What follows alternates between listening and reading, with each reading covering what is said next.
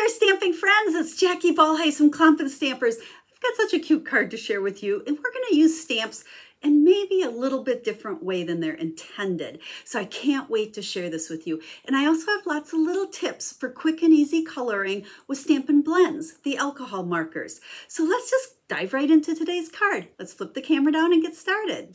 So the stamp set I'm using today is called Supremely Awesome, and it is so darn cute. And we're going to make one card using some of these stamps. We're going to bring in a couple other because I have a special surprise for you.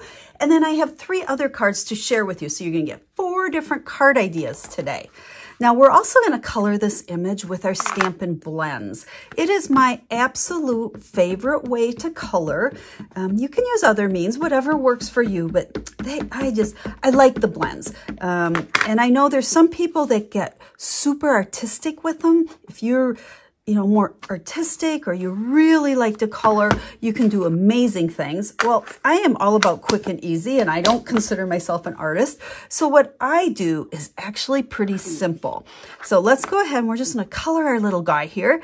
And we're going to start, and we've got the Granny Apple Green. Now, if you're not familiar with the Stampin' Blends, they do come in a light and a dark. They come as a pair. And I like the big spots I color in with that brush tip, but then I switch to the bullet end here. I like to color starting with the light. Now there's no right or wrong. Different people like different ways.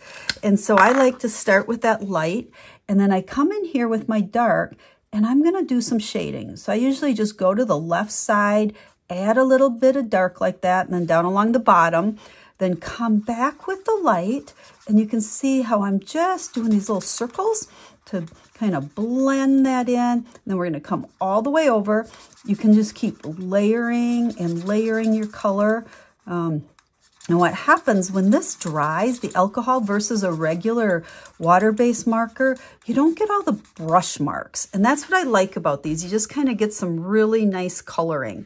Now, for our little guy here, we're going to go ahead and just use the dark on the band to his apron, just for some contrast there.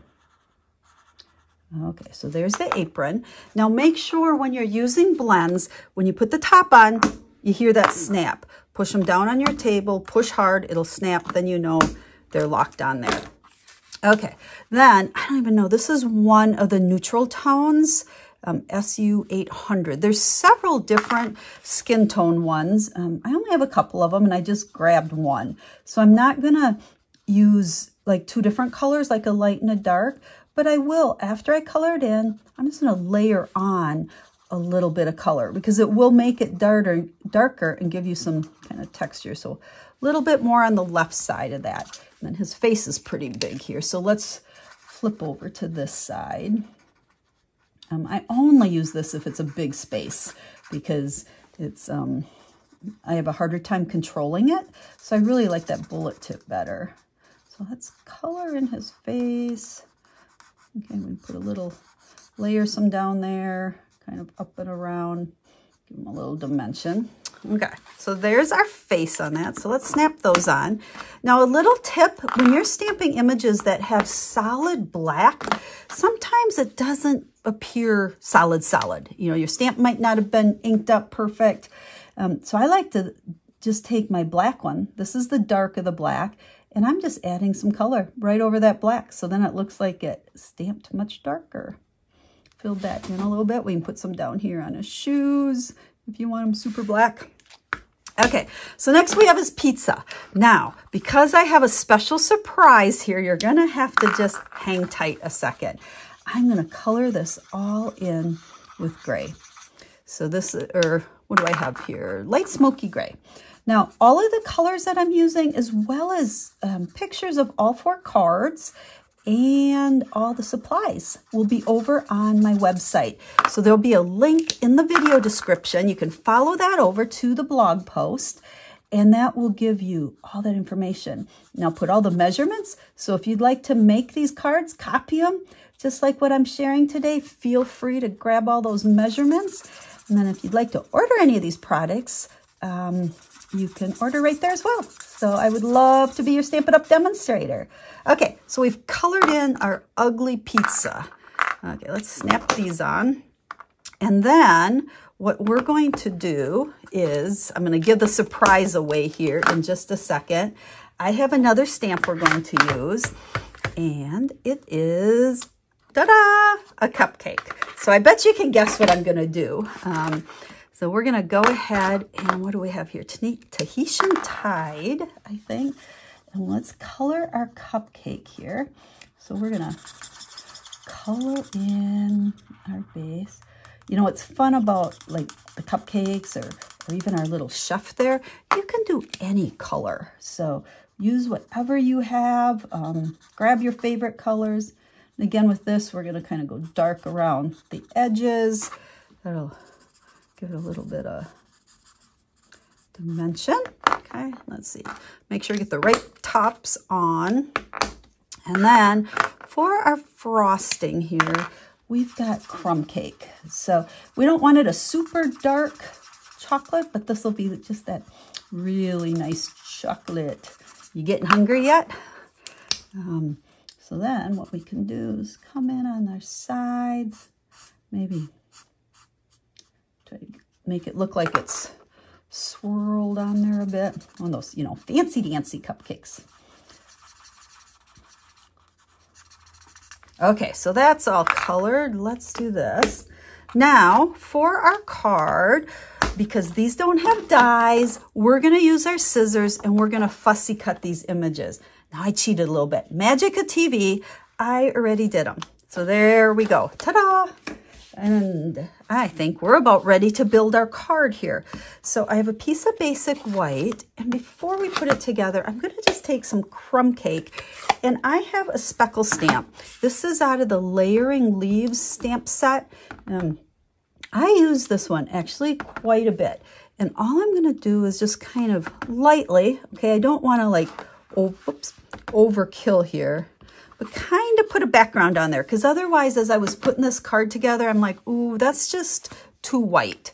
Let's see. So he's going to go on there like so. So see how it just adds a little bit to help make him pop. I think our chef needs a name. What should we name him? You can pop a name in the comments. Let's see how many different creative names we can get for our chef, what we should call him. So let's peel these off. There we go. We're going to stick our little chef right there. I'm going to bring him kind of down towards the bottom. And now for our surprise, which I'm sure you figured out by now, instead of holding pizza, we're going to hold a cupcake. Because when I put it on there, you would never know that that was that he was holding a pizza, because we covered them all great. So let's go ahead, grab our adhesive, and we're going to layer a couple of pieces together here. Stick that on there. Now we do need the words happy birthday for this. So I think what we're going to do is, let's see if I grab another piece of scrap here. We can turn it this way. And I have the stamp. It's just happy birthday. And it is out of the Artistically Inked. Now remember, I'll have all these listed over on the website for you. But this is just a really nice birthday. I use this happy birthday quite often when I want kind of that long skinny. And then when I do long skinny greetings, I like to just stamp them on scrap. And then I take my paper trimmer and I trim them down. So when you go over to the website, remember I said I'll have all the measurements? I won't have these measurements because it's going to depend on what stamp you use for happy birthday and how tight you cut it down. So I like to cut them pretty tight, okay, so it really pops there. So let's put a couple dimensionals. I think that's thin enough. Now for this, I want to make sure that I put them in the middle, like so. Because I'm going to put it on top of him. Let's see, where do we want to? Let's put it down here because we still want to kind of see his, we want to see his feet. We want to see that apron after we took all that time coloring up. So there's that. And then to finish our card, and then we can bring in the other three that I have to share with you. I think these images are just, they're fun, they're cute, they're different. It'd make the perfect card for anybody, male, female, young and old. I mean, anyone that gets this card, I'm sure, is going to put a smile on their face. I mean, how can you not smile when you look at him? He's so cute. Let's stick him down. Remember, leave a comment. What should we name him? Let's come up with a fun chef name. Okay, there we go. Oh, didn't that turn out so cute? Now let me bring in the other ones to show you. Okay, so there's the one that we just made. Now here's my pizza version. So I made these cards all very similar with the layers and using the designer series paper back there. You can see those crumb cake speckles. And then that one, I cut my layers a little bit smaller to accommodate this, but I thought, you've got a pizza my heart. And then, of course, we have to have a deluxe combo.